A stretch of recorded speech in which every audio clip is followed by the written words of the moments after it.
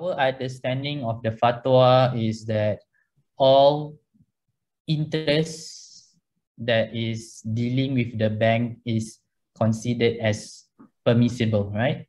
But if you were to go through the fatwa one by one by by Sheikh Tantawi, which is a very revered scholar, and his argument in this fatwa is something that should be respected.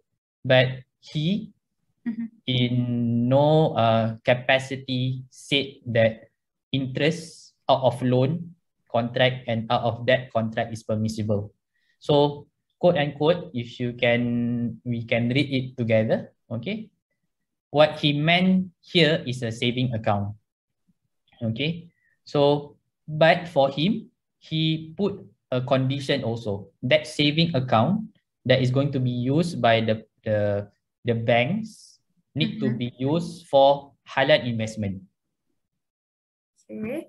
So if let's say the bank were to use it to give out loan on interest, right? That is considered for him as a